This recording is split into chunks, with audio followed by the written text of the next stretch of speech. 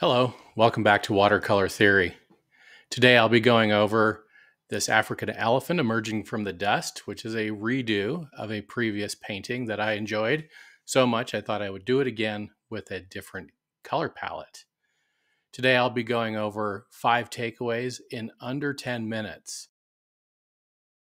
Takeaway number 1, starting with the focal point. Takeaway number 2, using color temperature rather than value for contrast.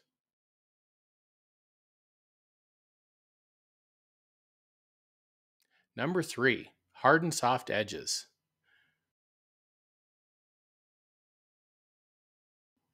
Number 4, monitor the splatter.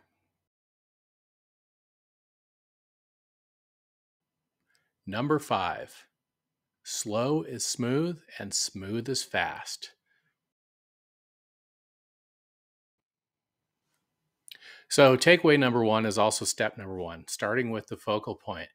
I put in a good solid line drawing, and now I'm starting with the focal point to lay in the colors that I want, and I did allow them to set up a little bit, not drawing 100%, but drawing a little bit, before going back in with more color and then going in and doing the edges. And then as I progressed through the painting and got to the end, it was much easier to go in and emerge the elephant from the fog, as the saying goes, bringing out the details that made the elephant stand out, giving that hard edge on the one side.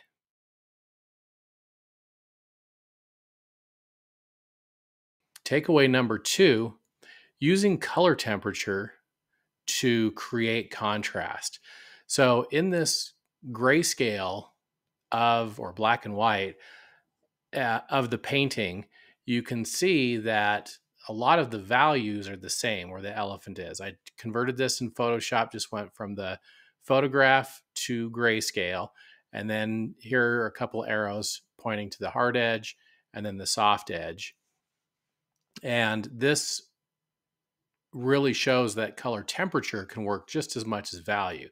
Now, granted, if I did a darker blue background against this orange, it would pop out even more, but I don't.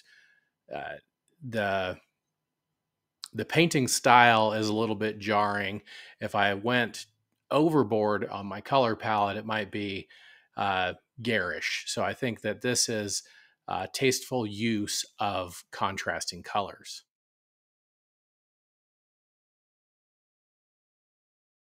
Number 3, already went over this, the hard and soft edges, bringing those edges out in key areas.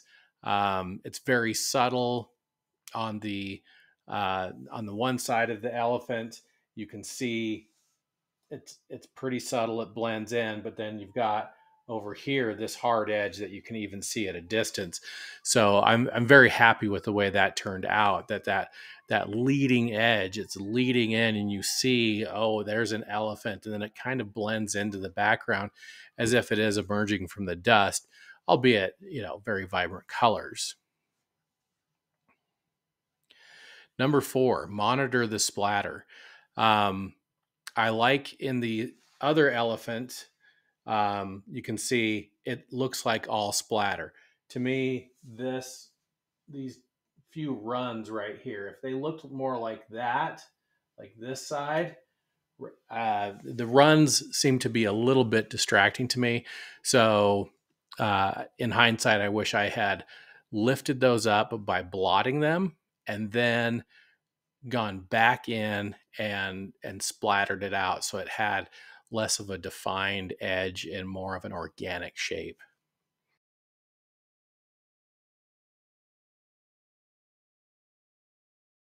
Number 5, slow is smooth and smooth is fast. So just not rushing, taking time, going back to step 1, painting in the focal point, but not finishing the focal point, just laying it out, laying out the groundwork, and then going in with the splatter, moving slowly and deliberately through the process.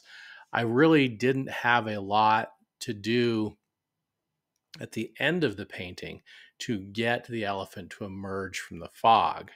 Now, if you look behind me, this rhino and calf, that one I didn't take as much time on, and I had to make some choices that had I been a little bit more deliberate, that painting would have turned out a lot better. I like the painting. I grew to like the painting, but it had a few rough points, and that video is coming out next. So that's it for this week. Those are my 5 takeaways in under 10 minutes. And I hope that you're getting some use out of these painting techniques. I